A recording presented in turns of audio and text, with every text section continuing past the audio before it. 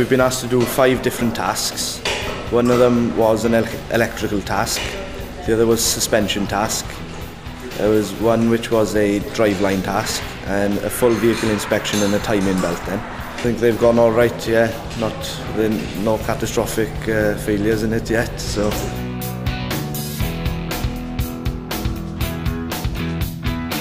Today I've been one of the judges taking part with the students examining their skills. The students have been very good today. We've run this previously and these are probably the best batch of students I've seen through.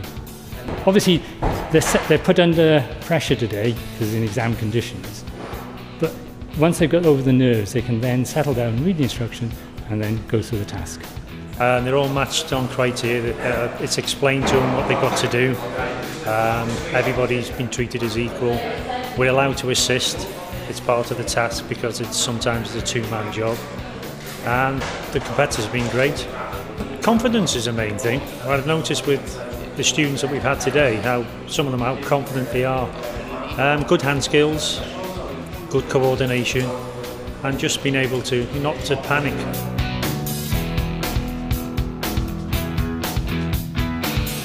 I think I've done well, hoping to get quite high up in the ranks. Yeah, it's been good. It's been meeting a lot of people. It's pretty scary having people watching you because you don't want to make a mistake. I do it because it's a great experience and it looks good on CVs when you're going for jobs. It's got to be one of the best experiences if you're learning to be a mechanic or any trade. It's the best experience to go on. Do it because you've only got one chance, and if you're over the age and you haven't had the chance, it's bad luck really, because it's a really good thing to do.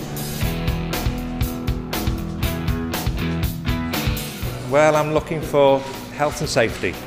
I'm looking to make sure that they take care of the vehicle, that they're using tools and equipment correctly, and that they carry out the task as you would expect them to do in a dealership. I think it's the way they go about the task, it's the way they look after the vehicle and the way they seem to hold the tools, they manage themselves. It's a natural feeling they have about working with a vehicle.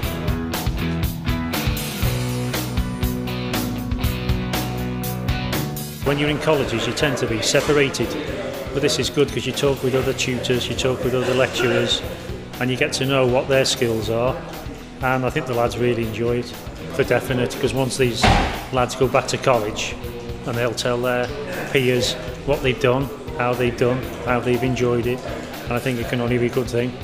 Well, considering these lads are only intermediates, I'm surprised how well they've all done.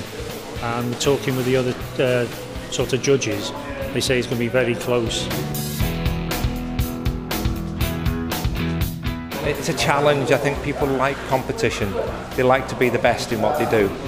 And I think that it's evident today that the students have really enjoyed themselves and they want to win. I would say go for it. Work hard, learn new skills, try and be the best and go for it. It is the thing to do. It does bring the skill level up and the students enjoy it. Yes, they're under pressure, nerves do play a part, but they do at the end of the day. If you ask the students, they will have enjoyed the day. Well, hopefully from today, should they wish to go forward to the World Skills competition, they will know what it's like to be examined carrying out practical tasks. All students today can put on their CV that they took part in this competition, and that takes them one level above any other student.